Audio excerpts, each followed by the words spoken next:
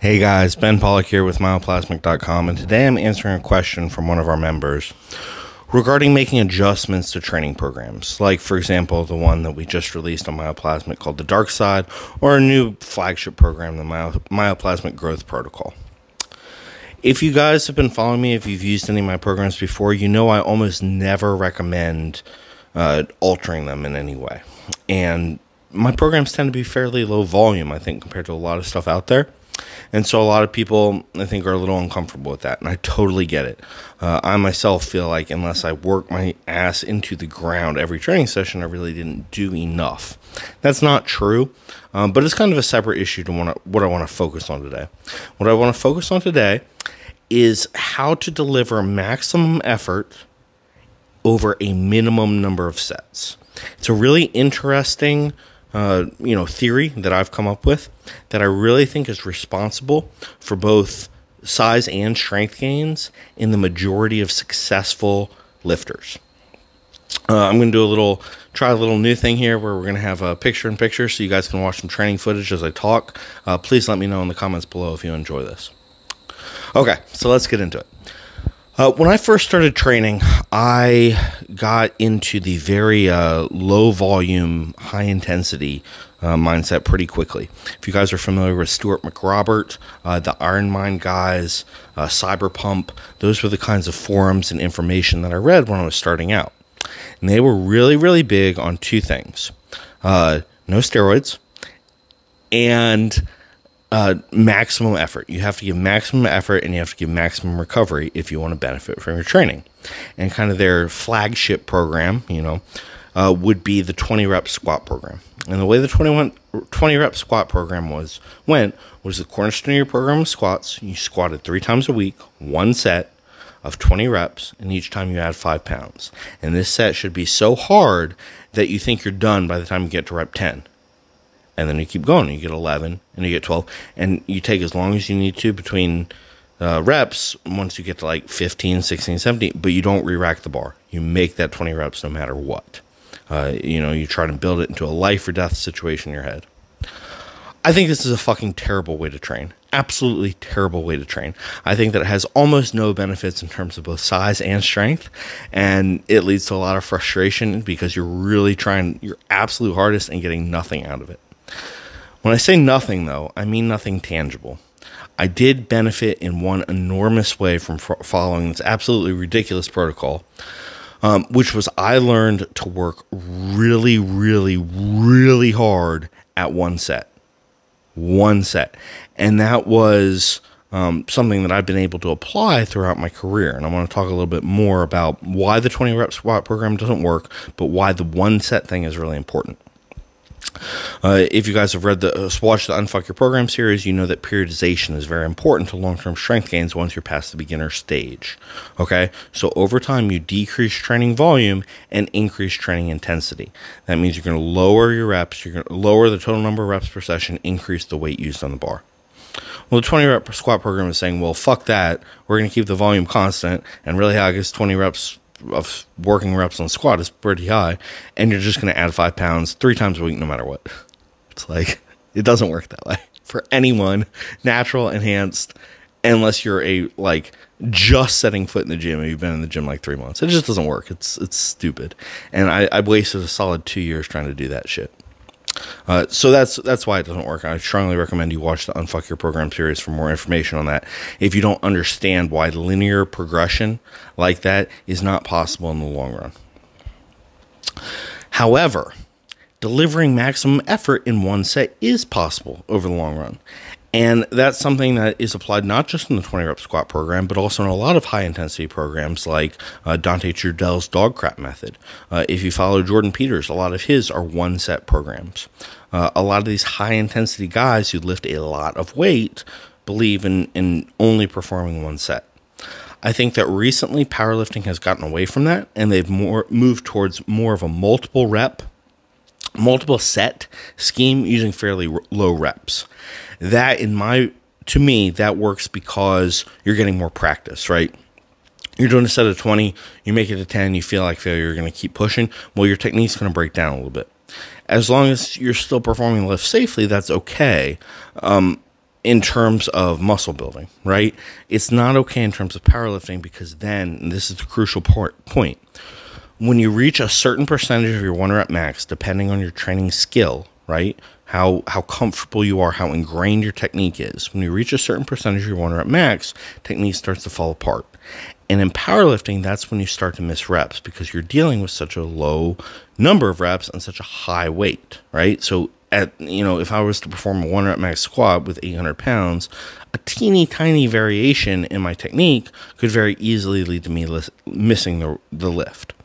Now, because I've been lifting for a long time and my form's very ingrained, that's probably not going to happen until I'm, around, let's say 770, 780, like very high percentages of my 1 rep max.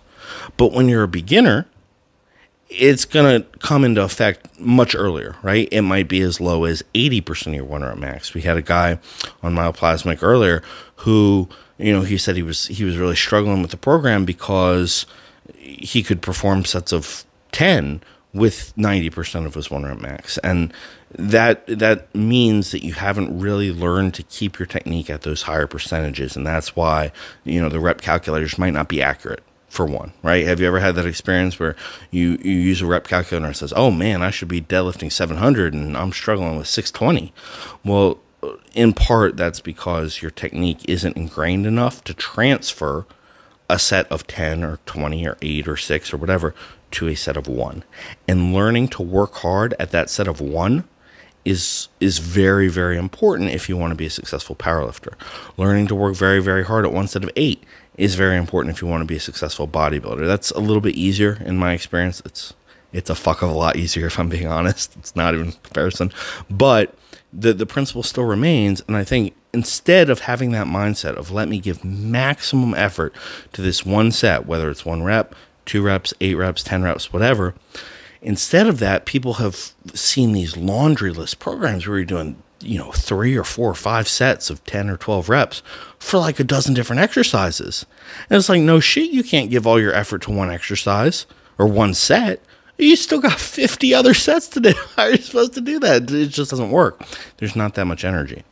So that's why my programs are low volume, okay? Because I really try to encourage people to learn to devote more effort to less work. I think that's crucially important. Now, it's a skill that you have to learn, right? And so how do you learn this skill? Well, that's where we come back to the 20 rep squats, right? It's easier when you're working in higher rep ranges. So, and again, this is one of the benefits of periodization. You learn to work really, really hard on 2 sets of 15, because a set of 15 on squats is hard no matter what. Well, then as you gradually decrease the volume, you can gradually teach yourself, okay, well, now I'm only doing 12 reps, but I'm going to make it just as hard as that 15. Right now I'm only doing 10 reps, but I'm going to make it just as hard as that 12. And over time, a long period of time, we're talking years, over years, you can learn to give as much effort to a single repetition as you could to a set of 20, or even 3 sets of 20, something along those lines, okay? If you do not give your body a chance to adapt, right? So you have a program and it calls for doing nothing more than 3 sets of 5 on squat and 3 sets of 5 on bench. And you're like, it's not enough. I'm going to add calf raises and barbell curls and dumbbell flies and XYZ so that I can be tired having done all this amount of work. You're going back to that laundry list thinking, right? Where, okay, well, now I have all this other stuff, so I don't have to knock my ass out on the squats and benches. If you're a beginner, right, and you're getting frustrated because you haven't really learned, okay, well, I have 3 sets of 5 on bench and I can't hold my technique that well, and it doesn't seem like I'm getting better at pushing myself in one set from week to week, what I suggest, instead of adding other movements, add more warm-ups. Okay, so what you'll do, let's say you have 3 sets of 5 and your scheduled weight is 100 kilos, right? Just so we have round numbers. And that's your working weight. Well, you'll start with 60 kilos and you'll do a set to failure, right? Absolute failure, no matter how many reps that is. Not when your hands start shaking, not when it starts to feel heavy. Absolute fucking failure. And then you'll add 15 kilos and you go to 75 and you'll do the same thing and the same thing. And then, yeah, by the time you get up to 100, or by the time you get up to 100 kilos, you're going to be pretty fucking tired, and maybe you won't get all 3 sets of 5. That's okay. You'll come back the next week, You'll repeat the workout and you'll keep doing that. Yes, you are adding volume in this method, right? But because your goal in your head should always be those end 3 sets of 5, you just have to push yourself to failure in your warm-ups. That way, you are able to learn to kind of focus your effort on those 3 sets of 5. And over time, trust me on this, okay? Over time, it will start to apply where you won't have to go all out on the workout, on your warm-ups. Maybe over time, you can go down to, okay, I'm going to do a set of 20 with 60 kilos, and that's not failure, but I'm going to stop at 20. And I'm going to do a set of 12 with 75 kilos, and that's not failure, but I'm going to stop at 12. And then by the time you get up to 100 kilos, you're like, okay, I'm going to go all out, and it's really difficult because you've burnt yourself out on those warm-ups to a degree. You've pre-exhausted yourself, but you can still make it happen. And then slowly over time, you decrease those warm-ups, right? This is something that I actually learned from Doug Miller, who's a really good bodybuilder. He was telling me, I don't see why you would cut yourself short in a warm-up when you can do more reps. Just keep doing more reps until you hit failure, and do it again for the next set, and next set, and next set until you hit your target rep range. That's a very good way to kind of find a middle ground to learn to transfer from, okay, I had this laundry list of 50 sets to, okay, I'm going to go all out on these 3 sets. It's a very valuable skill. I think it's very important. I would highly recommend that you not write this off. And I'm not saying that you guys do that, but I have a tendency to write some stuff off, like rest times in between sets. It's a great example. I just learned how much of a difference that can really make if you're keeping your rest times to a strict 60 seconds versus it's been about 60 seconds. So this is one of those things where it sounds very subtle. It sounds almost stupid, to be honest. But man, it has made a phenomenal difference in both my short-term satisfaction with my training and my long-term results. So I highly encourage you guys to give it a try. Take the programs at face value. Do not change them, but change your mindset and change your attitude towards them so you can get the most out of them. Hope you enjoyed this. I'm going to shut up so you guys can watch the rest of the training video. This is a training segment from phase 2 of the myoplasmic growth protocol that Justin and I did a couple months back. So have fun.